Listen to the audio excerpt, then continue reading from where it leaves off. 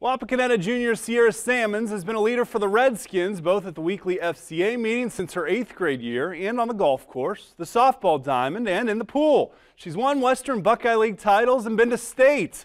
All things she couldn't have imagined just a half dozen years ago.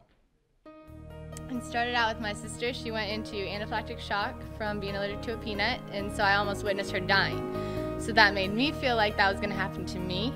So I wouldn't eat food, I wouldn't do things, and I just felt very scared all the time. And after that, it went into things, well, if that's not going to happen, something else is going to happen to me. So I wouldn't fall asleep at night because I didn't know if something was going to happen at night when I was asleep. I would wake up in the middle of the night screaming to my dad because I thought I was dying. I had convinced myself in my head that I was dying. Even though I know I wasn't and I was fine, that's how powerful that I found out my mind was. So that went on for like 3 years through middle school. I remember every day my mom would drop me off for school. I would just be crying. I wouldn't want to go and I'd have to walk out of class. And every day I just thought that something was going to happen to me. And then something changed. I got mad. I got so mad and I was sick of being afraid.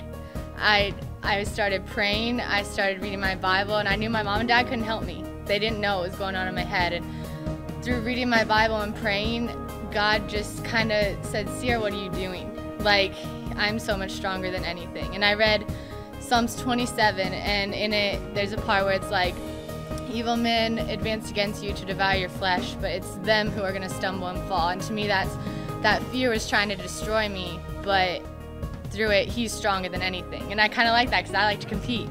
And I'm like, this devil is trying to get at me and ruin me from the things that I'm trying to do, but I refuse to let that happen. And through that, I'm not scared anymore. Sammons using her experience to encourage others.